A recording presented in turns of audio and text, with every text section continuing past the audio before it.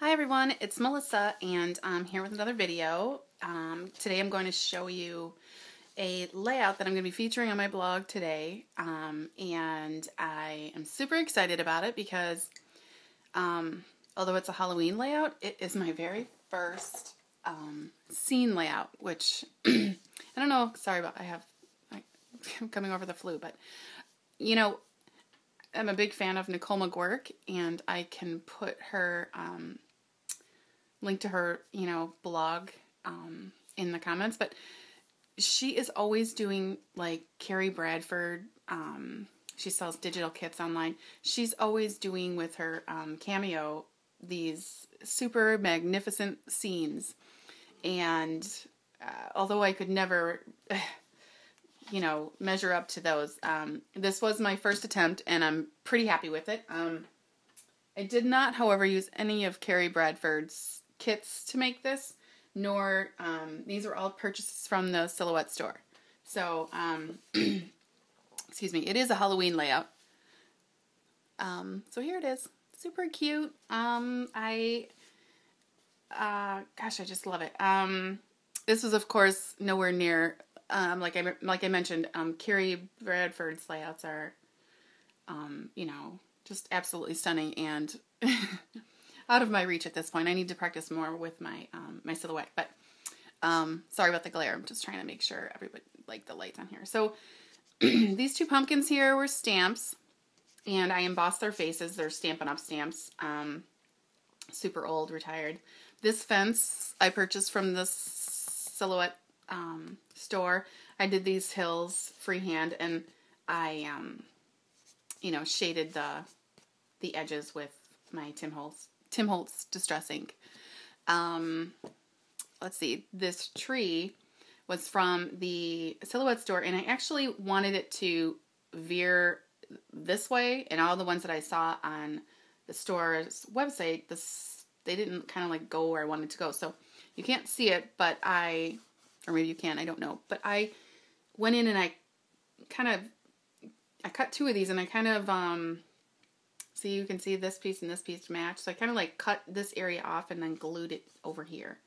And then these bats, these are from the, excuse me, the Silhouette store, and then Studio Calico. I sprayed these with some gold glimmer mist.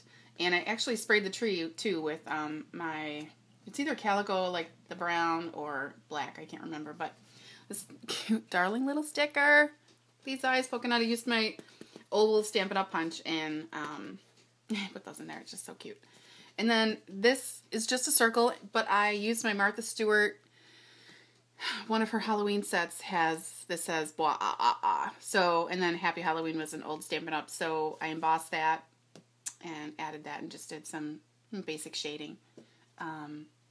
But yeah, I love it, and I'm super proud of myself, really, and I can't wait to potentially do, more in the future.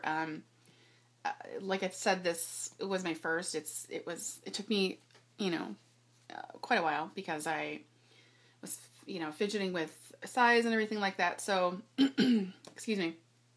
Yeah, but I really like it. So, you have to let me know what you think. And then, I don't usually, well, sometimes I do, but I'm just going to share a couple cards I made over the weekend. I've been crafting like crazy, and literally this is a Halloween layout from 2012, and I just finished last weekend it was my New Year's layout for 2012. So my family book is complete, and I have lots of layouts to share. So I do share one layout every week, so if you want to check out my blog or subscribe to my YouTube channel. I don't know if I'll be doing videos, of course, for all of those, but I did want to talk about this one because it was special. But and then I did this cute little card. I have two friends' birthdays coming up, and this is a little I want to say a birdie told me. I'm not quite sure. I'm terrible at that. Sorry, I should have wrote that down. But I used those new. I'm still playing with it, so it's a work in progress. Excuse me, but I used those new Ink Tense pencils, and so and I really love the technique that I've been seeing where you can use the pencils on craft paper and get a really dramatic look.